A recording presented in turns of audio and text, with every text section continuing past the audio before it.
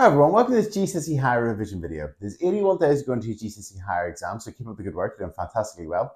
And today we're going to be looking at 3D trigonometry and 3D Pythagoras. Now, I did try to write Pythagoras and trigonometry using 3D lettering, but it didn't work out very well, so I've just written 3D Pythagoras and 3D trigonometry.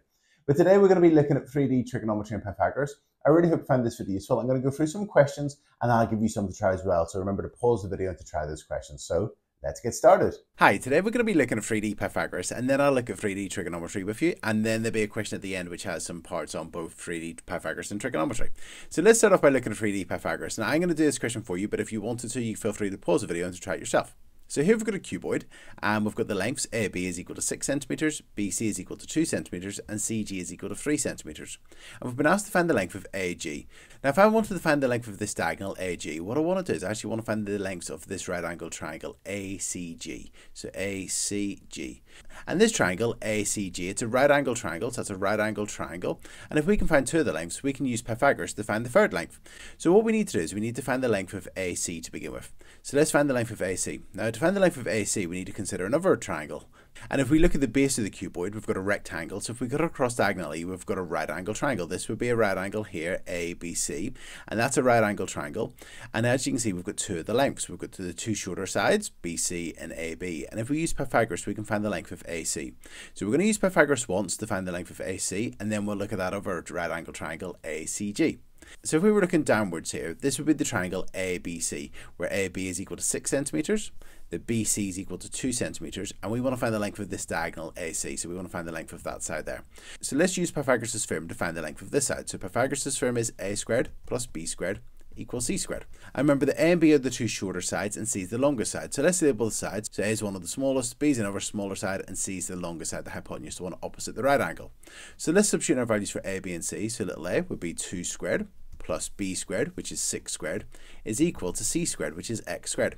So 2 squared, that's going to be 4, plus 6 squared, that's 36, and that's equal to x squared. 4 plus 36 is equal to 40, so we've got 40 equals x squared. Now the length of this side is obviously not 40, we now need to square root it. So x is equal to the square root of 40, and whenever we square root 40, we get that's equal to 6.32455 and so on centimeters. So the length of AC is equal to 6.32455 and so on centimeters. Now, because we're going to be using Pythagoras' theorem again, it can actually be useful in these questions to leave it as a third. So the length of AC, I could actually just leave it as the square root of 40, and that might be quite useful for me. Now, if we go back to the question, we're asked to find the length of AG. So let's go back to that triangle ACG. Okay, so we're now looking at this triangle ACG, and I remember it's a right angle triangle. And what we're now going to do is we're going to use Pythagoras' theorem again, because we've got the length of AC, which is root 40. We've got the length of CG, which is 3 centimeters, and we can find the length of the hypotenuse, the longest side, by using Pythagoras' theorem again. So again, what I'm going to do is I'm going to do a little sketch of this triangle. And we've been asked to find the length of AG. I'm going to call that Y. So we've got a right angle triangle. Obviously it's right angle because it's a right angle triangle. And we want to find the length of the side, which is the hypotenuse. So let's label the sides, A and B being the shorter sides and C being the longer one. So we've got A squared plus B squared equals C squared. So A squared, that's going to be 3 squared, plus B squared, that's the square root of 40 squared. I'm just writing that in brackets. And that's equal to C squared, and that's Y squared.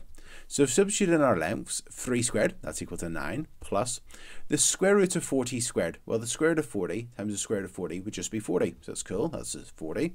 And then that's equal to Y squared. So we've got 9 plus 40 is equal to y squared. Well, 9 plus 40 is equal to 49. So it's going to be 49 is equal to y squared. So we've got that this side squared is equal to 49 centimeters. Well, obviously this side's not 49 centimeters. So we now need to square it. So we're going to do the square root of 49. And the square root of 49 is equal to 7. So that means that AG is equal to 7 centimeters. So that's it. So the question asks us to find the length of AG. The answer is 7 centimeters. And that's it. Okay, so we've had a look at a 3D Pythagoras question. Now let's have a look at a 3D trigonometry question. So we've got a cuboid again. And we've been asked to find the sides of angle CAG. So let's actually draw that triangle on CAG onto the diagram, or consider that angle. So CA is there, and then A to G is there. So we want to find the size of this angle here. And if we notice that's a right angle triangle, if we're actually drawing up C to G, that's a right angle triangle. So angle CAG would be this angle in here. We've been asked to find the size of this angle here. So what we need to do is to find the size of this angle, we're going to look at this right angle triangle. Now we've got one length, which is equal to 8 centimeters. If we could find one of the other lengths, either the length of AC or AG, we could use trigonometry in 3 dimensions to find the size of this angle. Now, if we actually consider the base of the cuboid, which is a rectangle, if we cut it diagonally, they've got the line AC. But then this would be a right angle triangle here. So this is a right angle triangle, and we can actually use Pythagoras, like we've done in the question before, to find the length of AC. So we've got the right angle triangle, A, B, C, and if we look down on top of the cuboid, that's what it would look like. And we've got 12 centimeters there, and we've got 5 centimeters there, and we want to find the length of the diagonal. So again, let's use Pythagoras' theorem, which is a squared plus b squared equals c squared, and let's label the sides. A and b are the two shorter sides, so a and b, and c is the length of the hypotenuse, so let's call that c, and let's call it x, just so we can substitute something in. So we've got a squared, so it's going to be 5 squared, plus b squared, which is 12 squared, equals c squared, which is x squared. 5 squared is equal to 25. 12 squared is 144, and that's equal to x squared. And when we add these together, we get 169 equals x squared. So we're going to need to square root, so x is equal to the square root of 169. And the square root of 169 is equal to 13. So that means the AC is 13 centimeters. So we've found the length of AC, which is 13 centimeters. So that's fantastic, because if we now consider that right angle triangle, CAG, we can find the size of that angle. So let's do that. Okay, so we've been asked to find the size of angle CAG. So we marked on that angle β, and we've got that right angle triangle CAG, and we've got the length of two of the sides. AC is 13 centimeters, and CG is 8 centimeters. So we can now use trigonometry in 3 dimensions to find the size of that angle. So let's do that. Okay, so I've just done a little sketch of our right angle triangle CAG with that angle marked in β. We've got the height of it being 8 centimeters and the length of AC being 13 centimeters. So let's use now trigonometry. So let's label our sides.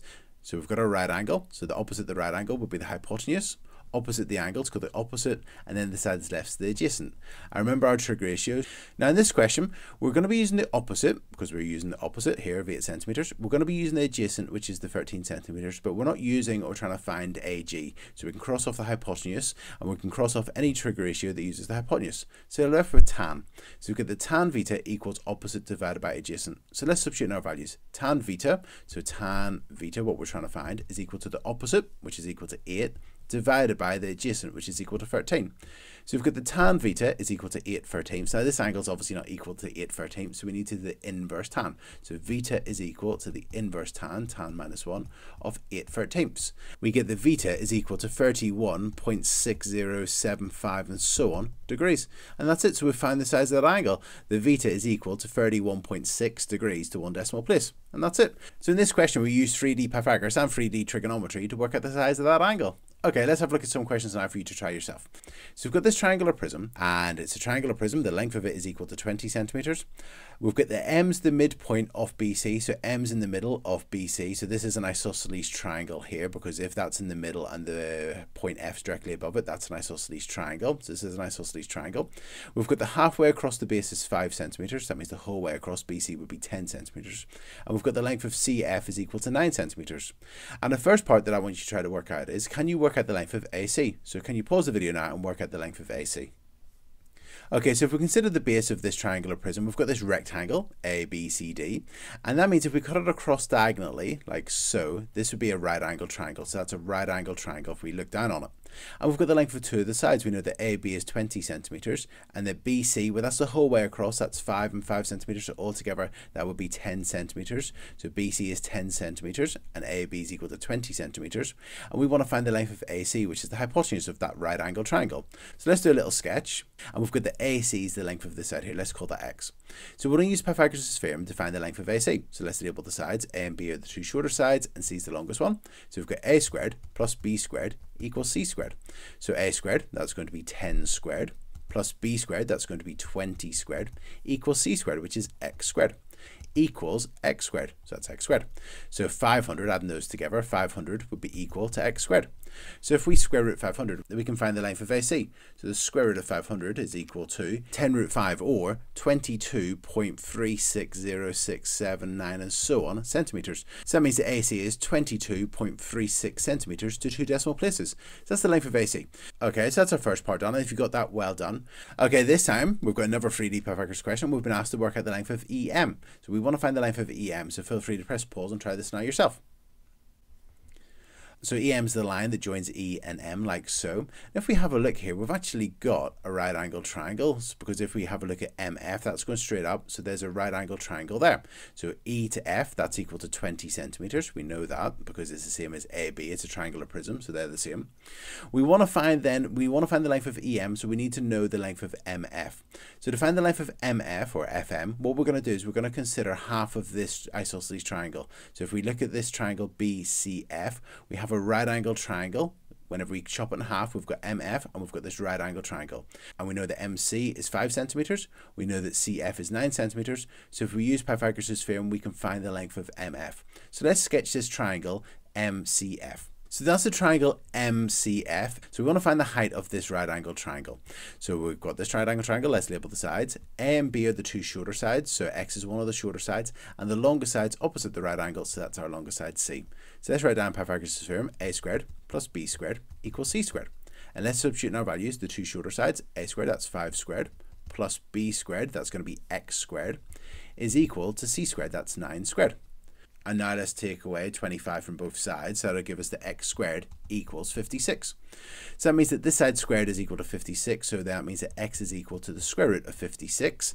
And if we work that out, we get the square root of 56 would be equal to 7.483 and so on centimeters. So that means that MF or FM is equal to 7.483 and so on centimeters. So we've got the height of this triangle.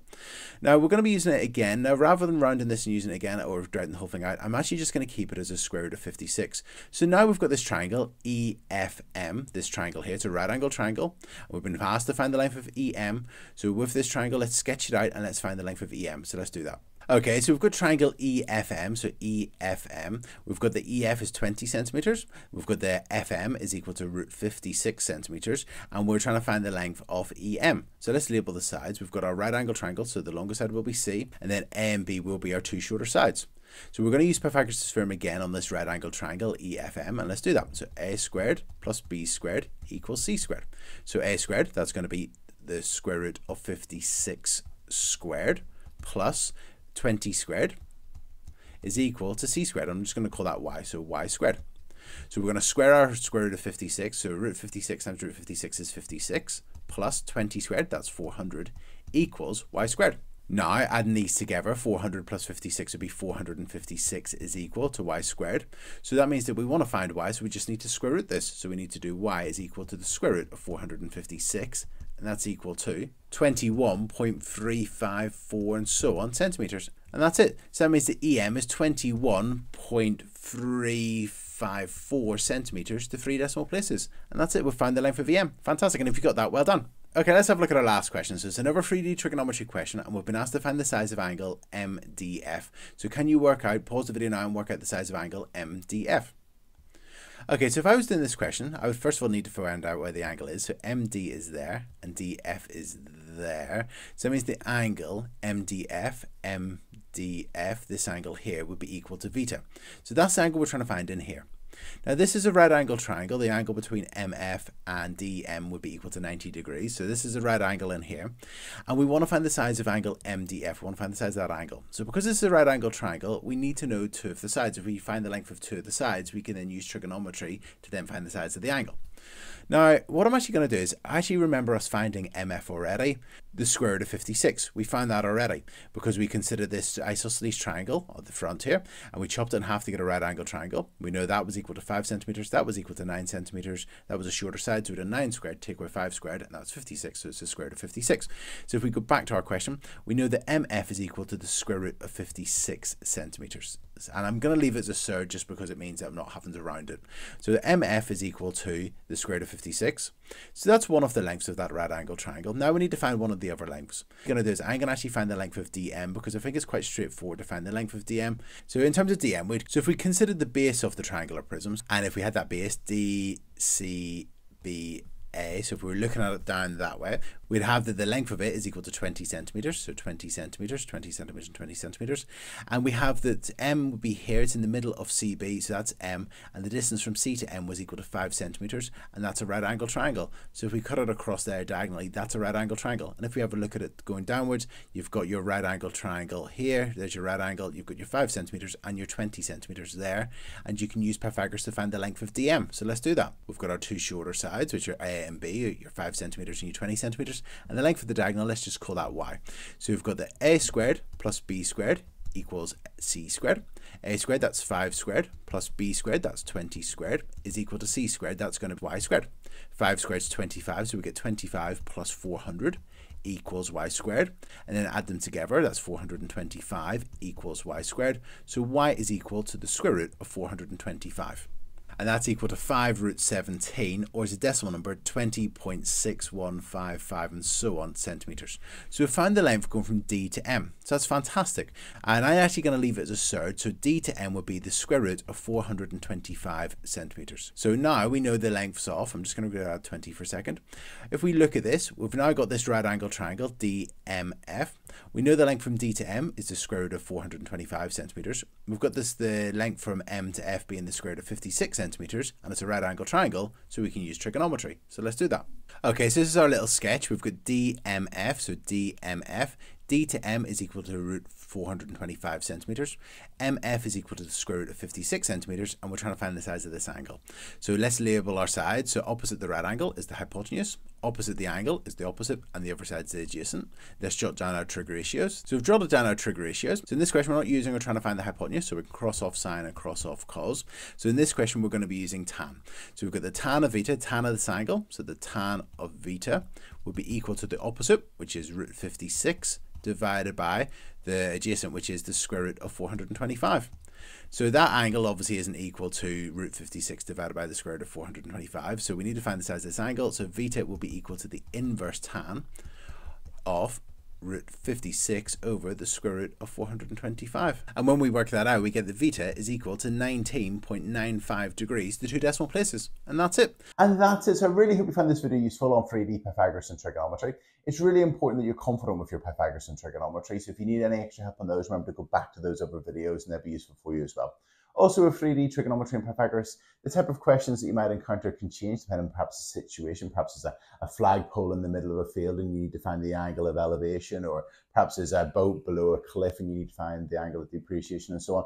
So I highly recommend that you look at the practice questions today, and I put a link to them in the description below.